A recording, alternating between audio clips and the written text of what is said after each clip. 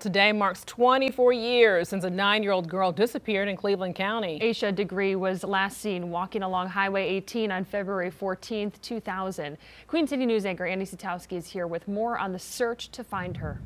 Yeah, guys, she was last seen walking along Highway 18. What happened to her is a mystery that has puzzled investigators for decades now. There have been signs of some things left behind, some of her belongings found at a nearby business, a passing motorist who says that he saw a young girl running into the woods, someone else possibly seeing her getting into a car. Her book bag found about a year after she went missing in Burke County, but no signs of her. Asha's mom says that she just wants her baby to come home. She walked in the door right now. I wouldn't care what I miss. All I want to do is see her. Asha would now be 33 years old. There is a combined reward of up to $45,000 for information to find her. Anyone who has information on Asha's disappearance is asked to contact the Cleveland County Sheriff's Office or the FBI.